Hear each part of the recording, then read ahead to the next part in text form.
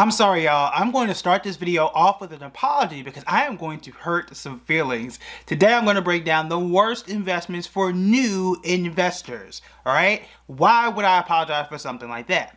That's because, one, some people don't watch the full video, so they don't get the full context, and they get very upset, okay? The other thing is, I'm very specific about what I'm saying. For new investors, if you have been investing for 2 years or less, these investments probably aren't for you. Now, if you've been investing for 10 years or more, you have more than $300,000 invested, then fine. This does not apply. This is for new investors. I'm going to break down each and every reason as to why. And I'm going to start off with the one that is most popular on TikTok, on Threads, on X, on Twitter, on whatever else it is that you want to call it. And that is a lot of these life insurance investments. Keyword, not just life insurance investments. This includes whole life policies. This includes the IULs, the Index Universal Life Insurance policies. And as a bonus, I'm actually going to break it down with our whiteboard. So let's go ahead and jump into the IUL piece, and I'll go over the other ones too. Now, for beginners and for those that may not know, the basics of an IUL, Index Universal Life Insurance policy, is this. You are investing in life insurance, and it is going to track the stock market, which means it's going to do just as good as the stock market, except this. If the stock market falls, you won't lose any money. One, that sounds great. And then also, at the end of your life, your heirs get a good chunk of money at the end of the day, and that money is guaranteed. Also great. What other people will tell you as well is you can loan yourself money from the policy, and that money is tax-free. That is true, but there are some catches, because all these people that tell you this stuff, they tell you every single one of the benefits, and they don't tell you what. Think about it. What are they leaving out? They're leaving out the fees. All right, so for those that don't remember or don't know, I did have my life insurance license. I was a financial advisor. I have counseled dozens and dozens of millionaire clients all the time. I'm here to tell you, yeah, sometimes they have life insurance policies, but it's not the source of their wealth. So let's go ahead and break it down real quick. So for example, and this again, this is an example. Not every policy is the same. Anybody that's trying to sell your life insurance policy, ask them for an illustration and show them, ask them to break out the fees in dollars. Don't look at the percentages, because you can throw off percentages, right? You don't always know exactly when you look at a percentage what the exact dollar amount is, but you understand money. So ask them to make sure that it's in dollar amounts. But here's an example. So for an IUL, let's say that you are investing $200 per month. Okay, sounds good. You get a policy, $200 a month. It's something you can afford, something that makes sense. And that money is going to grow at 7% per year.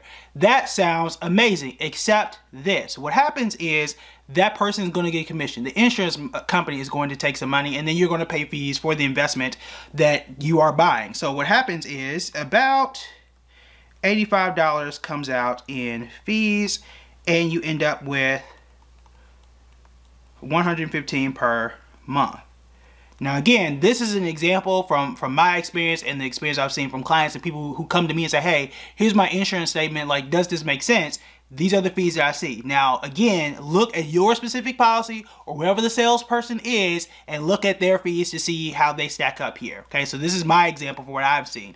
But in either case, you invest in $200 a month, $85 come out in fees, and don't tell you that, but what you're actually investing is this $115 per month.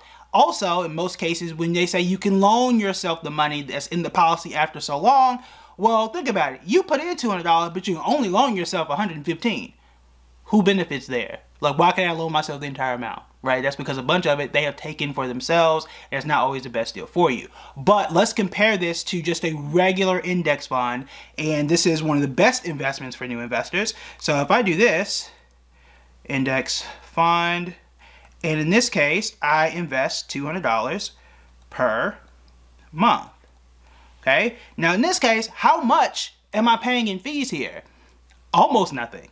Almost nothing. That's because some of the most popular index funds will charge you 0.03%. Okay, now remember I said put it in dollars. That is approximately 6 cents. That's it. So you're really investing at the end of the day, was that $199.40 per month. Okay, now what is better for you to invest $115 a month or close to $200, $199.40 to be exact? Who do you think is going to end up better, especially if both both of you are investing in the stock market at roughly 7% a year, which is what the stock market has returned after inflation. Think about that. Just $115 a month, or a person who's investing $200. Who's going to end up with more money? After 20 years, you're going to have about $40,000 if you are investing in the IUL. In the stock market, for the index fund, you're going to have about $104,000 at the end of 20 years. Okay, now which one do you want? Do you want the 40,000 or do you want the 104,000? That's about a $64,000 difference just from fees alone. This is why it does not make sense for most new investors. Usually these expensive policies are better for people who are already wealthy and have already maxed out of their 401k, maxed out of their IRA, and have done real estate or whatever else it was they were going to invest in. In my estimation, for what I have seen, this is for people who have invested well over $30,000 per year. And if you still have money left over, that is usually where it makes sense for these insurance policies. If you have not done that, usually not for you, just based on the expenses alone. Now, those who sell life insurance policies are going to tell you a bunch of stuff, including, well, does the index fund come with tax-free benefits? Does the index fund allow you to loan money against it? Does the index fund provide cash value or money tax-free to your heirs? One, yes, you can loan yourself money from an index fund. I can have my money in my 401k. I can take a 401k loan. I can do that. Now, whether or not that's a good decision or not is a different story. If I have an investment account, I can take a loan on that too if I choose. Again, is that the best decision? Personally, no, I don't think it is, but that is something that is possible. The other thing too is I can just get a very much cheaper insurance policy, a term life insurance policy for $20, $30, $40, $50 a month, and promise my heirs $100,000. So I don't need to spend $200 a month just to get that same protection. So you want to be very careful about that. There are other ways to get those other protections. The only thing that this index fund does not have is protection if the stock market falls. That is true, but what am I paying for it? You're basically paying, between these two options, $60,000 to protect against the stock market falling. And the question should be, how often does the stock market fall? You might feel like it's every day, but it's really not. If you go back to 2000, I think there have only been 6 times that the stock market has ever fallen. You had the dot-com era, right? That was 3 years. You had the 2008 crisis. You had 2018. You had 2022. Not even in the pandemic in 2020, the stock market at the end of the year was not negative. It was not. Okay, so the first one, IULs, all these expensive life insurance policies, not great for new investors. But that's not it. That is not it. I still got 3 more that we need to cover. The next one here is option trading. Option trading is a very advanced technique that I do not at all recommend to people who are new to investing. And that is simply because, what is an option? An option contract is what is called a derivative, which means that the value of the option is based on its underlying asset, which means that how well this option contract does is based on something else, the value of a stock or the value of a mutual fund or technically an ETF. What that means is if I don't understand the stock market, right? If I'm new and this contract value is based on how Apple does, but I don't know anything about the stock or what Apple is doing, then you don't know what you're doing. And that's very, very dangerous. And option contracts can be very volatile. Apple can go up 5%, but then you lose 50, depending on what option strategy you have done. Please, please, please stay away from option trading if you're a new investor. There are option strategies that are very simple and that are better than most. But again, until you understand the stock market on a basic level, don't mess with option trading. Personally, and I've taught this in my courses as well, I tell people flat out, unless you've been investing for 3 to 5 years, please stay away from option contracts because they can be so dangerous. Next one here is leveraged ETFs. Okay, ETFs are called exchange traded funds. This is one of the most popular types of investments, the ETF part of it, where you are putting a bunch of stocks together for the package of one. ETFs by themselves are great. They are amazing. They're inexpensive. They can do a bunch of things for you. And again, one of the best things out there that you can buy. But a leveraged ETF, now that's different. The way that these work is they multiply your gains or your losses. And sometimes people fall into these and don't realize what is actually going on. So in some cases, you can have a leveraged ETF that has the letters or the numbers 2x, which means that if the stock market performs a certain way, you can double your return.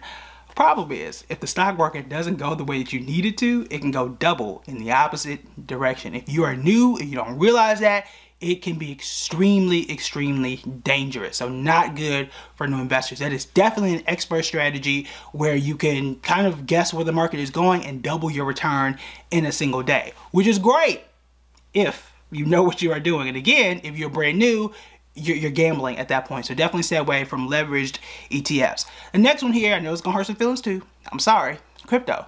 If you are new, you want to be very, very careful about crypto. And the reason why, and right now crypto is up, so things seem fine, but the reason why you want to be careful of crypto is because it can be very volatile. And if you go back and look at the history of a lot of these cryptocurrencies, the average drop is about 50% every 2 to 3 years. Remember, if you lose 50%, you're going to need 100% just to break even. And the stock market doesn't even fall 50% that often. Okay, if you really go back and look at the history of the stock market, it's going to be a while before you scroll back and find a time where the stock market was down 50%. But if I'm looking at Bitcoin or some of these others, 50% here, 60% here, it's hard, right? Actually, it's easy. It's very easy to find a Bitcoin bear market where the market falls 20% or more, and it happens far too often for new investors. And the problem is you can just happen to invest when when things are great, it falls 50% and then you're stuck and you don't know what's going on. Also, cryptocurrencies are a 24/7 market where if you're new, you're constantly looking at this cryptocurrency and don't know what's really going on. And the last reason why I would avoid crypto for new investors is it's difficult to evaluate and difficult to understand for new investors. What is the difference between Disney and Microsoft? You as a brand new investor already know that. You instinctively know the differences between Disney and Microsoft. One's an entertainment company, one makes movies, Disney World, right? The other one makes computers, Microsoft. You know that, right? You know the differences between those two. You know that if people stop traveling, guess what? Disney stock's probably gonna fall, right? You know that. That you can understand very quickly. What are the intricacies and the difference between Litecoin and Ethereum? Most people don't know. Most new investors do not know all of that stuff behind it. So that is one reason by itself why you might want to avoid it, because it's very difficult to evaluate. The last one here is penny stocks. Penny stocks are companies that are usually $5 or below. They're extremely cheap, and the allure, the magic of penny stocks is that you feel like you can buy 100 shares, 200 shares, and hopefully something happens and it goes up by 400, 500, 600%. That's great in theory. That's great in theory, but there are two things that you need to know. Number one, if a stock is that cheap, there's a reason. There's a reason why that company is cheap. Perhaps they're going bankrupt. I don't want to invest in a bankrupt company. You probably don't want to either. But also, these can be manipulated. We saw several of these happen back in the pandemic. They still happen now, where you'll see people on Twitter or sometimes these Reddit groups or even these WhatsApp groups will do what is called a pump and dump.